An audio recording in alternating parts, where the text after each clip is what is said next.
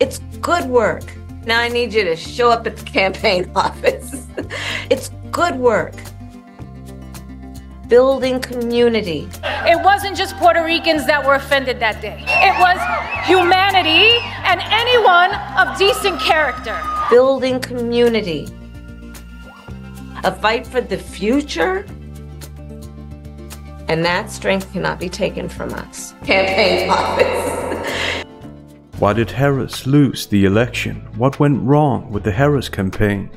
Unintentionally, this speech, which is meant to be uplifting and powerful, but ends up being anything but, sheds light on the linguistic mistakes Harris makes, not to mention her deceptive rhetorical tactics. In this video, I'll take a closer look at these mistakes and tactics to see what we can learn from them. Welcome or welcome back to the channel. Hang on, because things are about to get cringeworthy. Time to get the empowering journey started. What we did in 107 days was unprecedented. Think about the coalition that we built, and we were so intentional about that. Of course they were. The coalition was part of their groupthink-based rhetoric, getting people to see themselves, speak and believe as members of a group first and foremost, not as individuals. Harris makes it sound like a calculating tactic, which it is. You would hear me talk about it all the time. Being a daughter of parents who are active in the civil rights movement, I know and believe that the best movements that are about progress in our country mean that its leaders, that we are dedicated to the coalition. So, the best kind of movement is one where people are dedicated to the coalition. What's next? That the sky is blue? Movement and coalition are synonyms, or near synonyms, so Harris's claim is an exercise in circularity while trying to sound profound. Also, you don't have to have parents who've been active in the civil rights movement to know how a movement works, so mentioning this is thinly veiled self-branding. Progress is a so-called floating signifier. Floating signifiers don't have fixed definitions. Speakers use them to give the impression that complex and ambiguous issues are simple and easy to define, as if progress and freedom belong to their side. Subjectivity masked as objective truth, because in reality, many people would call Harris's definition of progress, which he doesn't even give here, regression. To bringing people together that seemingly have nothing in common, but have everything in common. A coalition where we bring people together based on a deep love of our country and our understanding that the strength of our country will be a function of our willingness to put in the work. And that we will do that work with a sense of joy, yes, with a sense of work ethic and understanding it's going to be hard. But it's good work. It's good work to be engaged in a collective fight for America's future. If you think that Harris is saying a lot without actually saying anything, welcome to the club. Movement. Coalition. She doesn't talk about which love of our country and why her supposed movement has the right to monopolize this phrase. Because this is so unspecific, plenty of other movements would be able to do that too. If Harris presumably speaks for all Americans, what about the Americans who don't want to be part of her movement? A question like this exposes that this is purely a rhetorical tactic. It isn't real. There's no causal relation between putting in work and the phrase, the strength of our country, because what matters is what kind of work you put in, what your specific policies, goals and ideals are. Thus, what Harris calls strength, many people would call weakness or immoral, which exposes the subjective surface-level language for what it is, empty platitudes that anyone, irrespective of political stance, could use as well. Thus, when Harris says we, our, and bringing people together in order to brand herself as inclusive, she refers to people who already agree with her. The generic and misleading platitude, love of our country, is designed to distract from her specific policies. Groups are easier to upset and control than individuals. Politicians bank on that. That's why they speak in terms of we and our, and they use intentionally vague and ambiguous language to appeal to as many voters as possible. But it's good work. It's good work. Only if you agree with the specific policies, Otherwise, it's bad work. A collective Being fight. engaged in a collective fight, more groupthink-based rhetoric to persuade the masses, isn't good in itself. It all depends on what you're fighting for specifically. Historically, there have been many collective fights and movements that have done terrible things, so Harris isn't making actual arguments here. And it means so much to me and to Governor Walz that you knocked on doors, you called friends, you called in favors. You said, hey, you know, I showed up at your softball game, now I need you to show up at the campaign office. Yeah, but your scientists were so preoccupied with whether or not they could that they didn't stop to think if they should. Just because you can do a speech doesn't mean that you should, let alone upload it for everyone to see. I'm glad the Harris campaign did it though. Because of your efforts, get this, we raised an historic $1.4 billion, almost $1.5 billion from grassroots supporters alone. The most in presidential campaign history. What was the campaign about? Setting new records in spending. What's more important to get is that this isn't something Harris should be presenting as a milestone, especially considering how the election turned out. Harris continues to display a striking lack of self-awareness. Running for office and losing shouldn't be about setting records and spending, especially not when you use that money for rallies where self-proclaimed celebrities can't speak without a prompter or smartphone and don't have much meaningful to say. But this is the most important stage I've ever been on. And let me tell you, it has never felt the way it does tonight. It has nothing to do with me and everything to do with you. A choice between divided and united. Ladies, where are my ladies at? Where are my Latinos at? I believe in the power of our community. 1 second, guys, 1 second.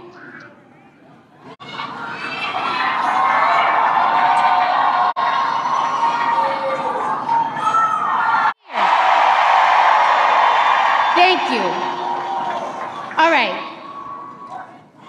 And I believe her when she said she will provide a tax cut to 100 million middle-class Americans. That's a lot of Americans. Understand that the work that we did included the work that so many of you here did, which is to talk to first-time voters. Many of you are first-time voters. Yes, and that tactic is easy to see through. First-time voters have limited experience with the world, with politics, with life in general, so appealing to them via platitudes and slogans is hardly something to be proud of. In the following, notice how the first-time voters that Oprah of all people introduces don't make actual arguments. Their opinions are as surface level as the platitudes they were persuaded by, and Oprah thinks everything's fantastic. So Phoenix, I hear you did research before voting. I did. It was really important to me that the policies that Kamala Harris has proposed for women's reproductive rights and education equality are what led me to cast my ballot for her. Fantastic. So voting this election just means so much to me, and I plan to become a future OBGYN, and I'm so excited to vote for Kamala Harris to ensure my future patients' freedom. That's fantastic. And that's one of the pieces that I just want us to please take away, that our fight for freedom and for opportunity and for the promise of America, it included, for example, nearly almost 4 million first-time contributors to our campaign. Really, that's the promise of America, that people contribute to your campaign. The syntactic focus in Harris's utterances is the money she got from first-time contributors, not the floating signifiers, freedom, opportunity, and the promise of America that she keeps mentioning without detailing and proving what they mean. This shows an important principle in politics and advertising in general. Money is what it's about. Money is the intention. The empty platitudes from freedom to inclusive to empowerment are part of the sales pitch, disguising the intention. In my opinion, it's strange that Harris keeps hammering this point, as if it's something to be proud of. Or do people like to be reminded of the money they spent when their candidate lost? Because of the work you did of helping people know that they can be engaged and that they're not outside, that they're inside, that we're all in this together. Sounds nice and cozy, right? In politics, there's no such thing. When people are inside, as in inside the group, it becomes increasingly difficult for them to disagree with the other members of the group. And you wouldn't want to be an outsider, right? Everything is loving, inclusive and tolerant, as long as you believe the same as everybody else in the group. Groupthink-based rhetoric exists to remind people of that without reminding them directly, because when you're inside, there's always a chance that you could end up outside in case you don't agree. Outside, inside. And that work continues. The work must continue. Yes, the work must continue. I applaud that. In the following, notice the telling micropauses, showing that even Harris isn't convinced by what she's regurgitating.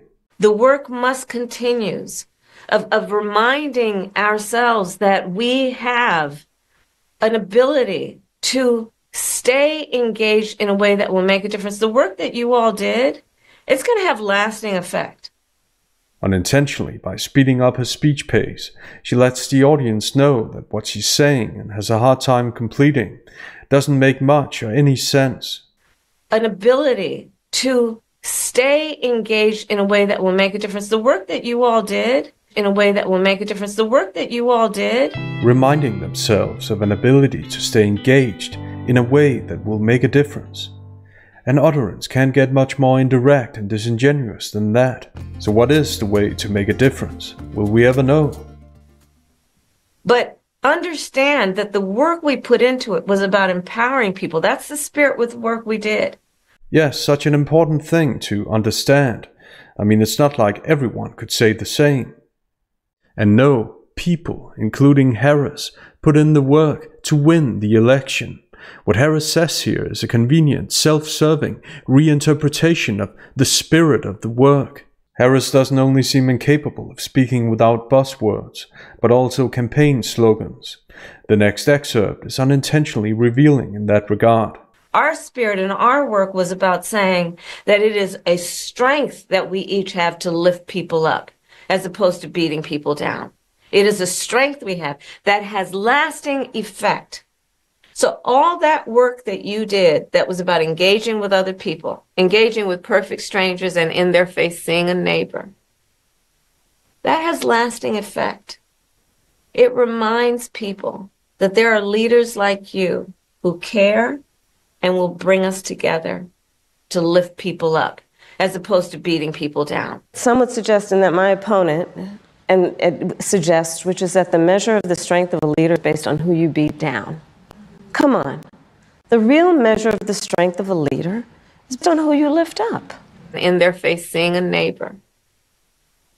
And this movement that we're in about, as I like to say, seeing in the face of a stranger a neighbor. Yes. Right? An extension of love thy neighbor, that you literally in the face of a stranger see a neighbor. Yes.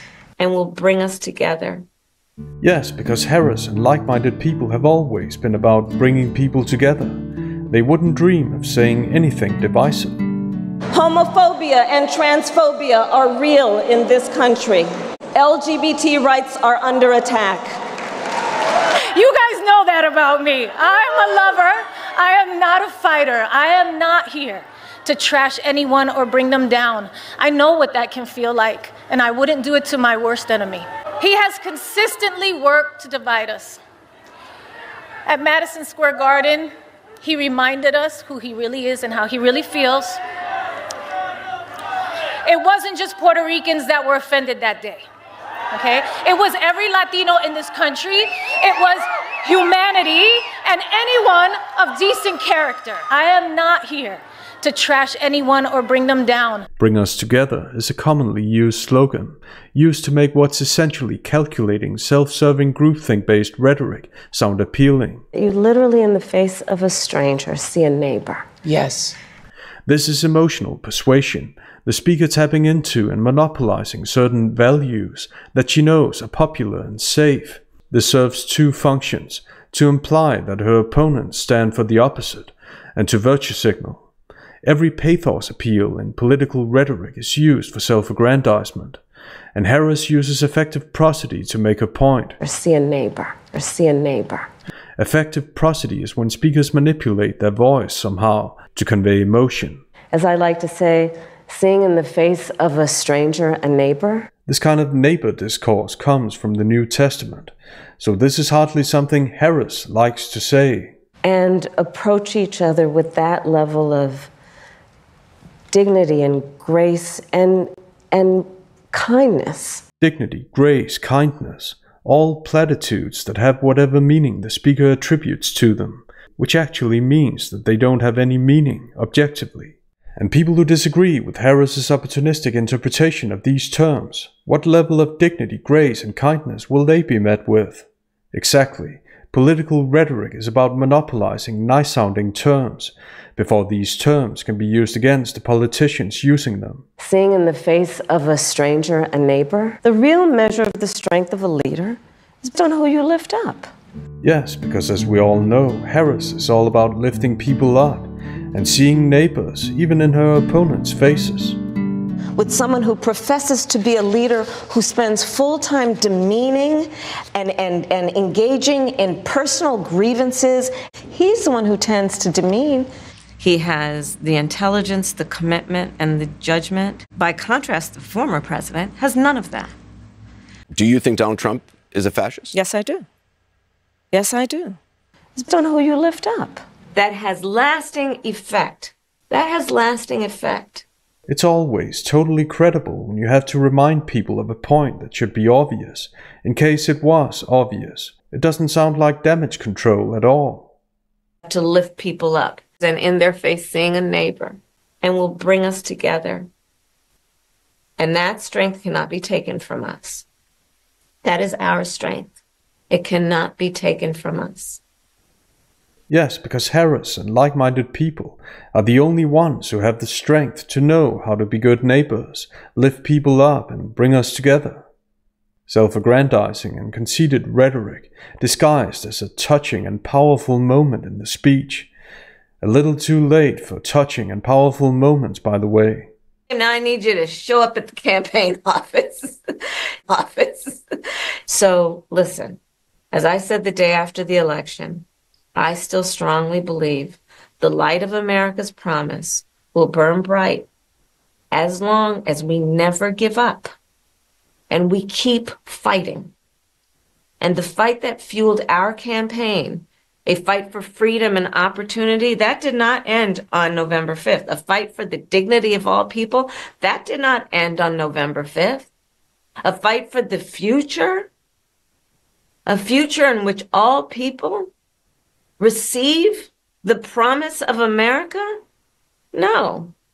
A fight that is about a fight for the ideals of our nation, the ideals that reflect the promise of America, that fight's not over. Is this an attempt at a speech, an attempt at setting a new record and saying the promise of America? The light of America's promise. The promise of America? The promise of America? The light of America's promise means whatever the speaker presupposes it means. So this pretentious phrase is as vague as the floating signifiers, freedom, opportunity, and dignity. Floating signifiers are empty because of their boomerang effect. What Harris and like-minded people call freedom, others call control. What Harris and like-minded people call dignity, others call immoral, etc. Thus, people can receive the promise of America, a strange formulation by the way, because the promise of America, to use Harris's terminology, means whatever politicians want it to mean, depending on the laws and policies they want to implement. Same as the word ideals, which Harris simply presupposes, as if everybody knows which ideals, and shares the same ideals, which they don't. Harris's rhetoric seeks to monopolize what the Founding Fathers themselves wanted for America, which is problematic when your allies have this to say. A 13-year-old transgender child wrote to me. I'm just trying to start by getting to the truth, you know. Yeah, I mean, I'm really uncomfortable with that language of like getting to the truth, because that it sounds actually deeply transphobic to me. And if you keep probing, we're gonna stop the interview. If I probe about what the truth is, you keep invoking the word truth, which is condescending and rude. A 13-year-old transgender child wrote to me. So look, we still have a lot to fight for, okay? Okay. Thank you for the reminder, which doesn't sound desperate. Okay? A future where every American can pursue their dreams, ambitions, and aspirations. The ambition, the aspirations, the dreams of the American people. The aspirations, the goals, the ambitions of the American people. Our fight for the rule of law, for freedom for all, for equal justice. With freedom for all and equal justice, the speech just keeps getting more and more specific. Deceptive terms like these are designed to distract from what they entail. Kamala Harris believes in equal justice under law. And that means, not very complicated, equal justice under law. It is not to be debated. Equal justice under law, it's not a high bar. It's not a high bar. We protected transgender community and we banned banning books, especially banning LGBTQ books for themes in that. We must lead. We must be the country that leads on it. And I know this is an uncertain time. I'm clear-eyed about that. I know you're clear-eyed about it. And it feels heavy. The irony of using the word clear-eyed when this speech has shown a complete absence of introspection as to why they lost, a lack of understanding that it's the very platitudes and surface-level argumentation Harris keeps using that people are tired of. Maybe that's why she says clear-eyed about that, because deep down she knows she isn't clear-eyed about things that are actually important. By the way, I like how she nods her head after she's made a point, which isn't a point at all, as a way of affirming herself and guiding viewers to think that she's speaking the truth. It looks entirely authentic and organic. And it feels heavy. And I just have to remind you, don't you ever let anybody take your power from you. You have the same power that you did before November 5th. I take it this is the touching outro. It's working. I don't know about you, but I'm starting to get emotional here. Talking about the power would only have had an effect if Harris had actually said something substantial and had shown ability to prove why this power is different from the power that her opponents have. This is the cost of being unspecific and intentionally vague. You have the same power. And you just stepped into your power? But as you've heard me say many times, we like hard work. Hard work is good work. Hard work can be joyful work. And in doing our work, we will remain committed and intentional about building community, building coalitions, reminding people that we all have so much more in common than what separates us. What better way to conclude this empowering speech than regurgitating a cliché from the script? Americans have so much more in common than what separates us. That we have so much more in common than what separates us. And we have so much more in common than what separates us. That's it. People have to spend their money on future campaigns to remind people that they have so much more in common than what separates them. Something which Harris has already repeated ad nauseum, and which doesn't take away from the fact that there are policies that separate people. Harris herself doesn't exactly shy away from mentioning separating policies. I was there campaigning against a ballot measure that would have required young women to notify their parents before getting an abortion. Unintentionally, this is a shining example of how political slogans and platitudes are merely the sales pitch. Money is what it's about. Money for a new campaign using the same slogans and platitudes. And on it goes. It never changes. Next, more pretend community building in order to make money.